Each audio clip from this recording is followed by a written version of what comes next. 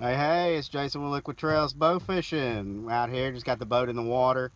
Starting a little late tonight, about 9:30, 10 o'clock.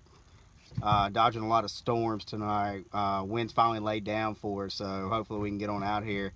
Uh, Maybe get on some more flounder. We've been doing really good on the flounder, shooting some big rays here and there.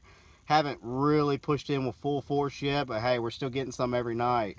And the Atlantics and butterflies are everywhere, so we're gonna have something to shoot. Hopefully, we can get on some more flounder and maybe a few more big rays tonight. Conditions, if they stay like it is right now, we'll be all right. Like I said, we're dodging some storms and stuff, so hopefully we can stay away from the wind. We'll see, but we'll see what kind of videos we can put with this intro, and let's go hit the water.